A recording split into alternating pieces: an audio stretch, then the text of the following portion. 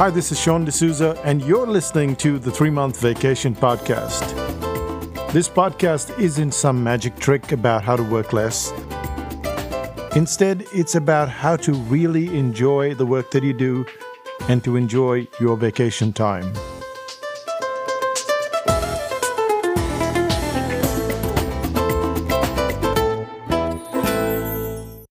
Hi, it's Sean D'Souza, and you're listening to the 3-Month Vacation.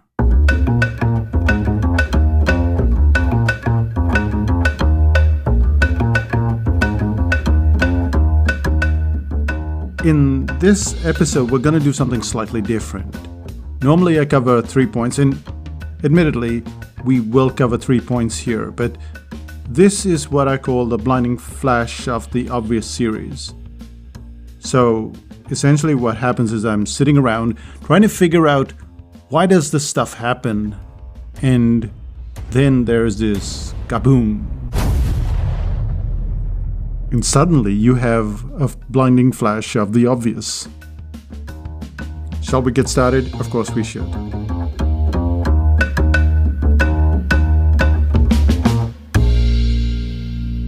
Okay, so it has always bothered me why clients leave. And when that thought crossed my mind, I was sitting at the cafe. But not any cafe. I had been avoiding this cafe for well over a year or more. So now I had two thoughts. Why do clients leave? And why did I return to this cafe? In case you're wondering, the answer is now coffee. And if it wasn't the coffee, then it has to be something else, right? But let's leave the cafe for a second and go online, say to a membership site instead. Let's say you belong to a membership site and your membership fee comes up for renewal. Why do you stay, or why do you leave? The usual answer is it's the product, or it's the service, or the content. And yet, when we look at membership sites all over the place, there is no shortage of content.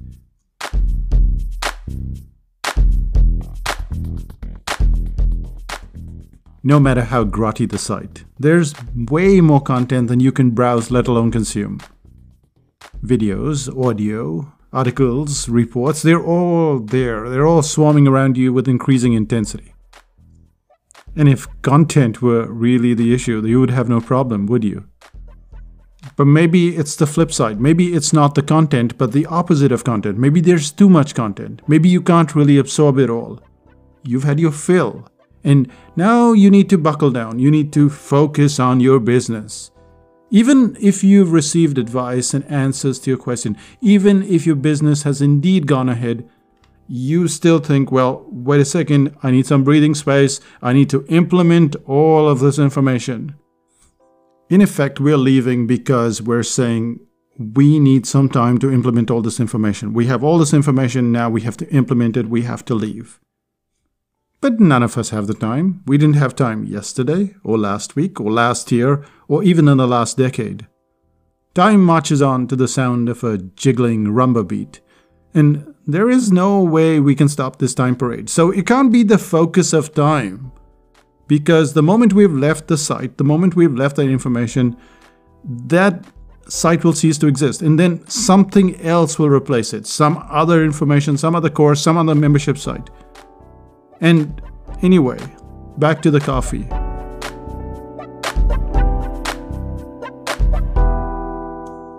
So I was having that coffee, and that's when I got my B photo. That's BFOTO, which is the blinding flash of the obvious.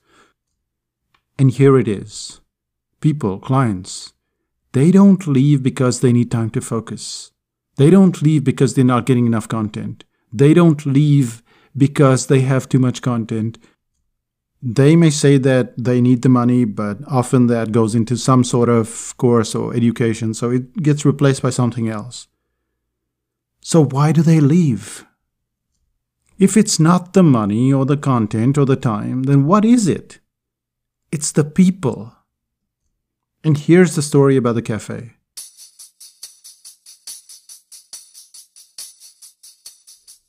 We were regulars at the cafe about 2 years ago, and then something happened. A lot of the people at the cafe, and by people I mean the staff, they left. So the manager, Justine, left and she took some of the staff with her.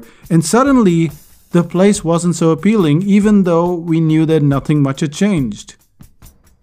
The location hadn't got worse, the coffee hadn't changed, so what had changed? Only the people. 2 years slipped by and we avoided the place.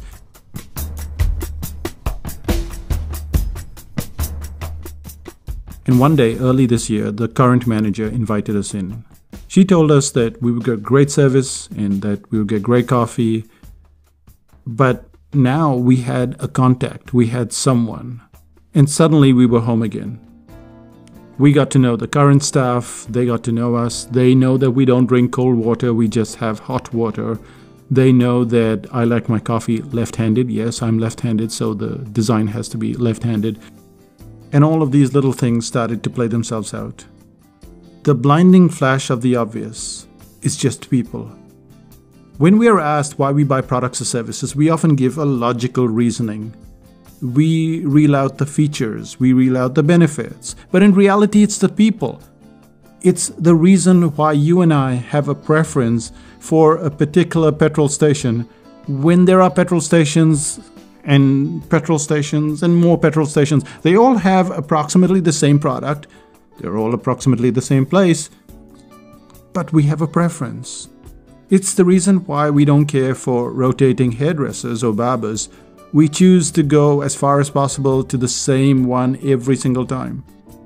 I know it's evident that people matter, but how does this play out when you consider the field of marketing? And what are you supposed to do if clients are starting to leave even when you're doing your best in terms of content? And we found this answer in the courses that we conduct online.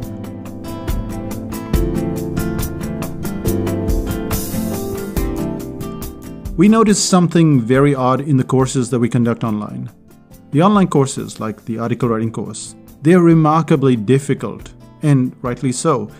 You're trying to compress a skill that usually takes years, and you're trying to do that in just 12 weeks. So the intensity means that you're going to have several sleepless nights, you have to do assignments, you have to interact with a group, and you go, wait, interact with a group?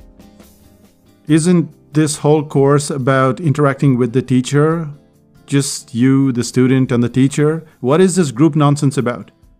But when you look at the results, you get a very clear picture.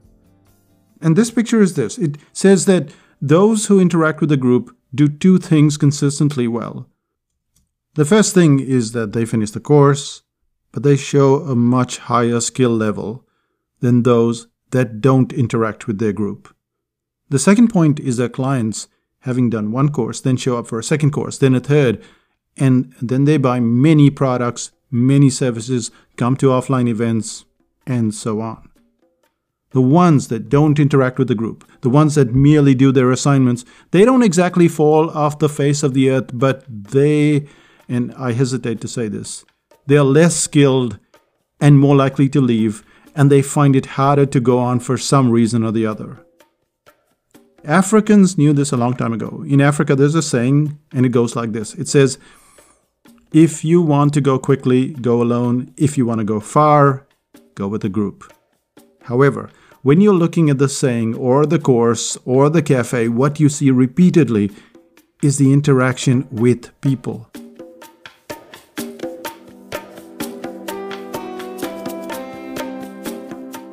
We are really like a herd of elephants. We want to travel together. We want to travel as far as possible and not be some kind of lonely leopard sitting by itself on a tree in the middle of the Himalayan foothills. We want to be together. We want to at least know each other. The blinding flash merely is that if you don't get people to become part of a group, they will get less of a benefit, they will pick up fewer skills, and finally, they will leave.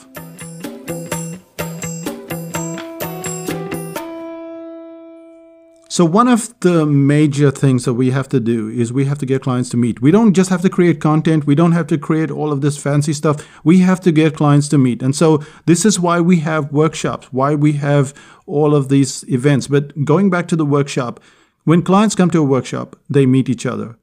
Now, right at the start, we decided that we're not going to have this 1,000-person workshop. We're not going to have a 150-session webinar.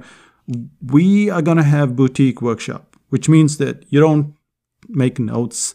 Instead, you work on your project and the project of the group. Yes, here comes the group again. And in doing so, we find that clients come back repeatedly, not just for the workshop, but also for other products, for other services. They've connected with Renuka and me, but they've also connected with each other. But a workshop takes a lot of planning, and I'll get into that shortly. So we decided, let's try something else. Let's connect with clients offline, and let's have meetups. But we had paid meetups. You noticed that term, right? Paid. We tried to have free meetups, but they fizzled out. They died because it's easy for someone to look out of the window and look at the rain and then climb back into bed. When we had free meetups, they had very iffy results. But a paid meetup leads to commitment. And we've seen a 90 to 100% turnout. Anyway, the meetups have the same effect. The more people met, the more they knew each other. The more they then interacted in the membership site at 5000 BC. The interesting bit is that they didn't just interact with others they'd met, but with the rest of the members in 5000 BC as well. Which is why when you get to 5000 BC, you can see that a lot of the people that we've met at the meetup are also members of 5000 BC. Some of them have been members for 10 years, some of them have been around for 15, while others are relatively newer.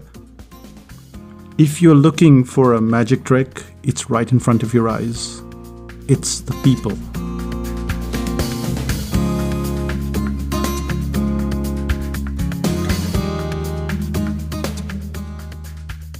If you look way back to the tribe, you'll notice that every person in a tribe could bring knowledge to the fireplace. When that elder didn't participate, the group was poorer. Or if a participating elder died, then that group's learning, that group's interaction, it was greatly impoverished. Going alone sounds pretty cool, but it's terrible for the group, and it's crappy for the individual. What we've covered so far is this almost blinding flash of the obvious. We know that people matter. We know this from our day-to-day lives. However, I think that based on our experience, this is the one thing that matters more than everything else, more than the content, more than your product, more than anything else.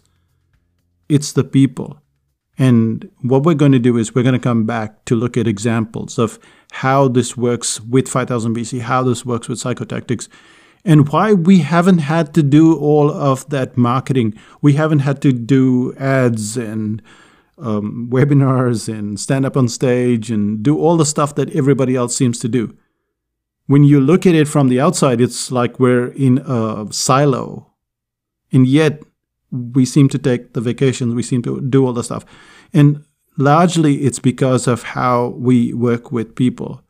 And this might not surprise you if you have a job, for instance, but we won't jump the gun right now. We'll come back to that shortly. But before we go into all that fancy stuff, let's take a little detour. Let's go into the second part of this podcast and find out what makes people happy.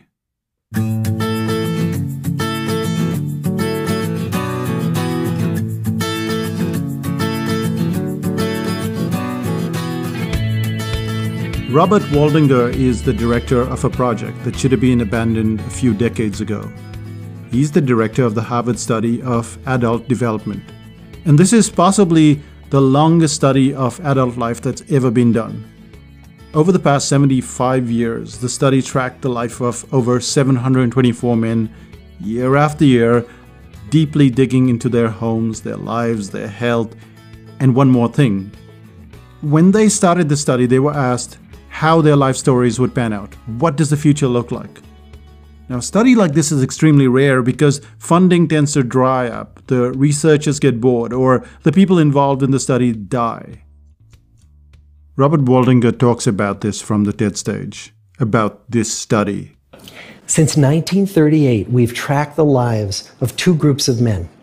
The first group started in the study when they were sophomores at Harvard College.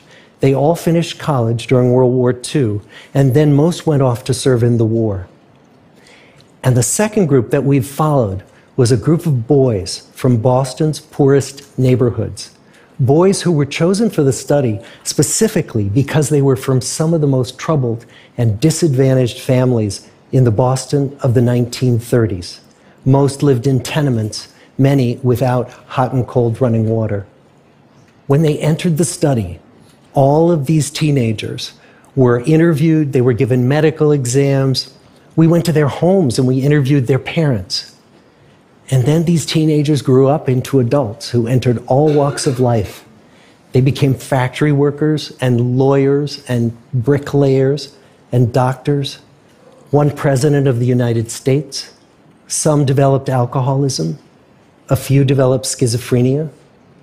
Some climbed the social ladder from the bottom all the way to the very top.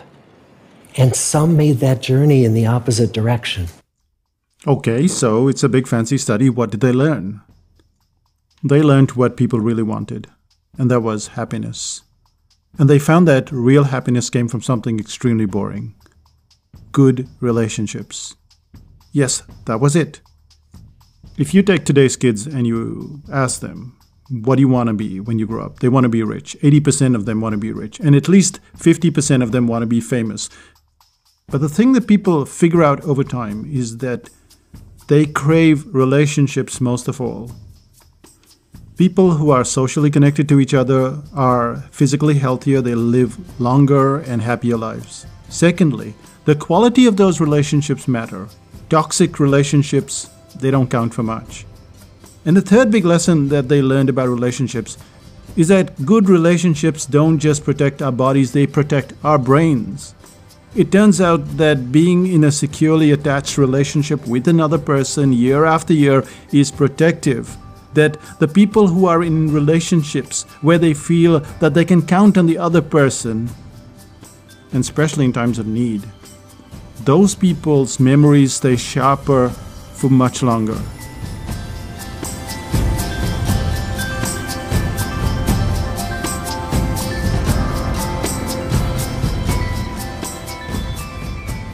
And yes, this is a great study, but what has all of this got to do with your happiness? It's the blinding flash of the obvious. We all want stuff, don't we? We want to be rich, we want to be famous, but most of all, we want to feel wanted. All of those phrases like no one is an island or love me or hate me, but don't ignore me, it all comes into play. And this feeling of being wanted goes right to the very core of our happiness. Author and psychologist Dasha Keltner was called by Pixar, and they were making this movie Inside Out. So they needed guidance from someone who was an expert on emotions, and they turned to Dasha Keltner. Anyway, here's what Keltner said in an interview with Shane Parrish from FarnhamStreet.com. He said, the connection, happiness, our sense that life is going pretty well, is strongly driven by three things in the vast scientific literature that we know. One of the positive emotions that we've been talking about, like mirth and laughter and love and sympathy. Another is how you handle stress and negative emotion. And the third is social connection. We are so focused on adding content, playing with technology, and dancing with keywords that we forget to work on the most basic and most wanted human emotions. And that is one of connectedness. Advertising and great sales letters, they're important. They're important for the client to become part of your community. But it's what you do next that makes all the difference. Keeping clients is, at least to my mind, the most important function of how you go about connecting them, how you get them to talk to each other, how they help each other. Now, you can do all of this and some people will still leave, but by and large, people want to stay. This concept applies to every job most of us have ever held. Most of us get into a job for economic or prestigious reasons. Even so, even when the money or the prestige is great, we feel like chumps and we long to find another job if the company that we are in right now, it isn't great. We long for the people, we long for the connections, we long to be treated with dignity, with respect. This blinding flash of the obvious is something almost every one of us has experienced, especially if we've been in a job somewhere. And it applies profoundly to your business.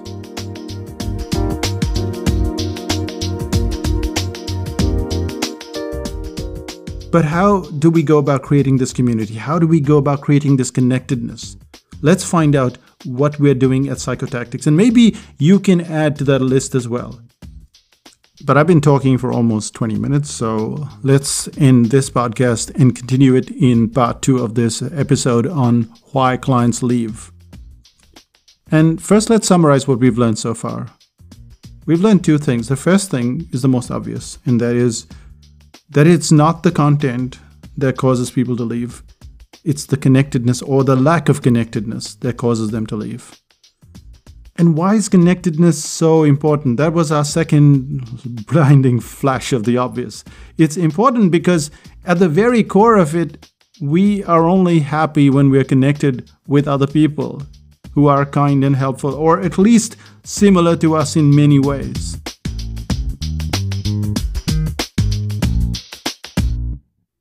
That's the whole thing. That's been the whole history of that Harvard study. That's what emotion experts tell you, that without that connection, nothing much is happening. People leave because they don't feel connected. Even when they get money, even when they get fame, even when they get everything else, they leave.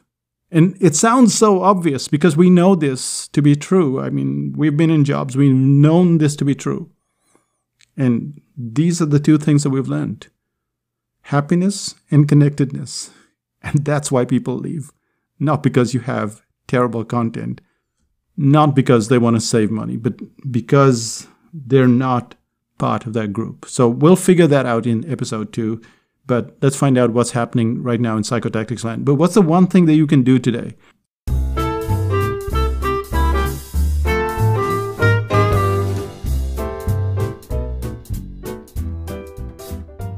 Sit down with a piece of paper and ask yourself, why are you part of, say, some organization? Maybe it's a club, maybe it's your job, maybe it's anything. Why are you part of it? Why won't you leave? And obviously, one of the big reasons might be money, especially if it's a job. But if you were to get the same money in another place, why wouldn't you join that other place? And this realization makes a big difference. So if you've got a membership site, or if you've got something where you've got a group of people together, why are they leaving? That's the question to ask yourself today. And with that, let's go into Psychotactics land. And Psychotactics land is so interesting because what we do is we create these communities. And one of the communities is a workshop. Now, these workshops are usually about 15 people. But if it's a course like the article writing course, there are 35 people. And you go, how does that work? Isn't 35 people a lot of people? And I'll deal with it in the coming episode. But eventually what we do is we break it down to 7 people, and we'll find out why 7 people.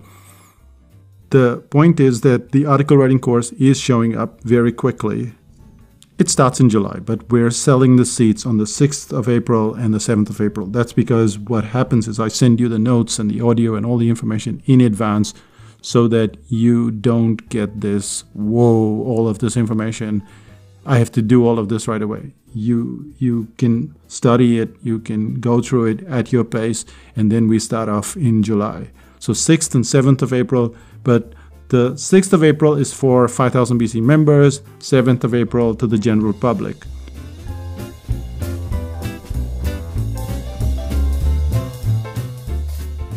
So if you're a 5000 BC member, that's 6th of April. That's what you want to put in your diary, in your reminder system. Now, you have to be on a waiting list. That waiting list is at psychotactics.com/awgoodies. So you're going to get goodies anyway. There are 5 or 6 really good pieces that you'll get from that, being on that list. And so that's psychotactics.com/awgoodies. Now, if you want the home study, that's on the 12th of April. Again, you have to be on the list, psychotactics.com/awgoodies. So that pretty much brings us to the end of this podcast. However, there is a community. It's called 5000 BC. You know about it. You know that it's about introverts. You know that I answer all the questions there. But the core of 5000 BC is to be kind, be helpful, and be gone. Sounds like a bunch of words, but you know that it's more than that. So why don't you join us in 5000 BC? Why don't you experience it for yourself and I think you'll enjoy it. So that's 5000bc.com. Again, there is a short cooling off period. You join, you pay a small fee, and then 21 days later, you're admitted into 5000bc.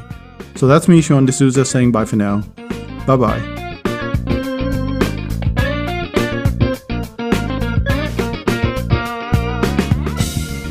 Still listening? One of the coolest things that has happened on especially the cartooning course is just this be kind, be helpful. But this is kindness at a completely different level. So what happens is a lot of people do the cartooning course and then at some point they want to do an intermediate course. And that's about $500 more, which goes on for another 2 or 3 months. Anyway, what we found is that people will do the basic cartooning course, the starting point, and they'll learn for 6 months. They'll get very good at it. And some of them, they don't have the resources at that point in time to continue. And thrice people have stepped up and paid for someone else's tuition. So we've seen $1,500 in terms of a donation to somebody else on that course. And to me, that's just absolutely staggering that two strangers somehow connect in a way that is absolutely fascinating, learning to draw cartoons, but at a level where one person is willing to put their hand in their own pocket and cough up $500 for the other person. And this has been anonymous. So again, what we're looking at, even though this is like, something that you're just listening to right now, it shows you the level at which you can create a community and which the community can be kind and helpful to each other. And this just staggers me that you can push kindness like a drug. And it's such a nice drug to be pushing all the time. I know the pushing stuff doesn't sound great, but kindness is amazing. Community is amazing. So we'll come back in the second episode. We'll look at the stuff that we're doing. And then in the third episode, I'll do a quick summary so that you can access that summary anytime you want. That's me, Sean D'Souza, saying bye for now. Bye-bye, and see you in 5000 BC.